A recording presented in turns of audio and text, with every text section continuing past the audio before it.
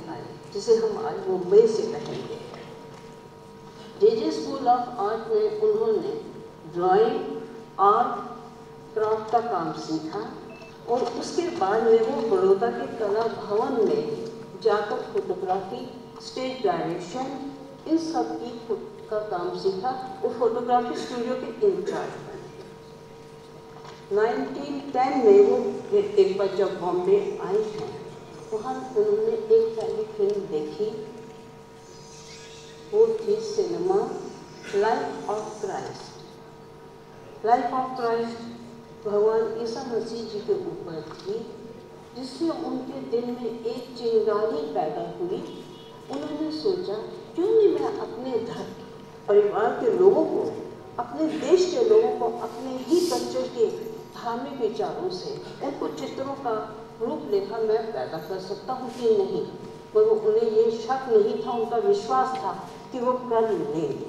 वो किसी चीज़ का चैलेंज एक अगर तय करते थे वो करते भी थे।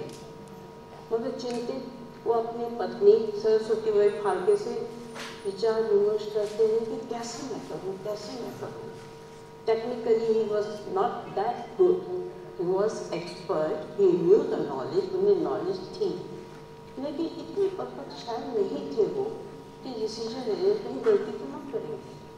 सरस्वती बाई फाल्के बड़ी सादी सी घरेलू एक औरत, लेकिन बड़ी सूझबूझ समझदार थी। मी चित्रनगरी आणि सर्व कर्मचाऱ्यांचा अतिशय ऋणी आहे। त्यांनी मला आज ही संधी दिली। आज दादासाहेब फाळकेंची जयंती आहे आणि आजच्या दिवशी भारतात प्रथमच चित्रपटसृष्टी निर्माण झाली आणि त्या चित्रपटसृष्टीचा मी एक भाग आहे, याचा मला अभिमान आहे। दादासाहेब फाळकेंना खरोखरच सल्यूट। आणि खूप म्हणजे ह्या चित्रनगरीशी माझा खूप नातं आहे।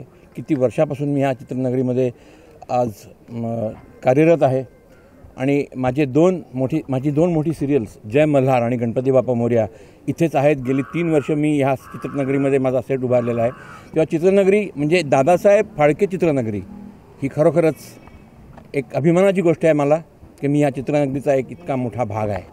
आणि पुन्हा एकदा मी सर्व चित्रनगरीच्या कर्मचाऱ्यांचं अभिनंदन करतो, चित्रनगरीच्या व्यवस्थापकांचं अभिनंदन करतो की त्यांनी आजच्या दिवशी आजचं हे निमित्त साधून त्यांनी एक सुंदर व्यवस्था सुरू केलेली आहे। म्हणजे त्यांनी आज ICCU मोबाईल व्हॅन सुरू केलेली आहे इथे आपल्या कलाकारांसाठी आणि आपल्या तंत्रज्ञांसाठी आणि आपल्या कर्मचाऱ्यांसाठी। त्यामुळे चित्रनगरीमध्ये कोणाला काहीही झालं तर तत्पर ही सेवा उपलब्ध आहे आणि त्याबद्दल मी चित्रनगरीचं अभिनंदन करतो। Thank you very much. बॉलीवुड की जाने माने एक्टर राजन कुमार आज हमारे साथ है। दादासाहेब फाल्के की जन्मतिथि पर वो पहुँचे हैं फिल्म सिटी पर। बहुत बहुत स्वागत है सर हमारे साथ जुड़ने के लिए। You are giving your time so much sir. Thank you sir speaking to us. Thanks a lot. And today's Dadasaheb Phalke Award, and we all are very happy because he's a father of Indian cinema. And one thing I want to tell you, today I'm demanding from the government of India Bharat Ratna for Dadasaheb because he deserved that award. You know, today we are enjoying due to the Dadasaheb Phalke kind of people is working under this film industry. You know, that's why he's the right person for Bharat Ratna. He also given a lot of contribution to the Indian cinema, as you said also, and you also demanded the Bharat Ratna from Prime Minister. Today is the Jayanti of Dadasaheb. What do you want to say those who are the newcomer in this industry as actor? You are the brilliant actor in our film industry, sir. What is your message to all newcomer? Those who say that the glamour world it is, they say something that it is a very easy job. But what is you work very hard. You are the Guinness Book record person, recorded your name, and you done a very good contribution to this film industry. What is your take? See, nothing is easy. I'm telling you, and definitely acting is a very tough job, and related with the acting things, technicians things and all is very tough. And perfect practice makes men perfect. That's the reason for newcomer friends, you must do the right practice. I'm telling you, do hard. Definitely film industry will hug you one day.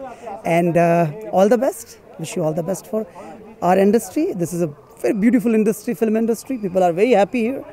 Thanks a lot. Sir, today also in the in the Jayanti, the ambulance also they inaugurated, and you also given your contribution. Can you tell us about that? Health is wealth, always. Remember, health comes first. That's reason today here the ambulance is here, and we are very happy.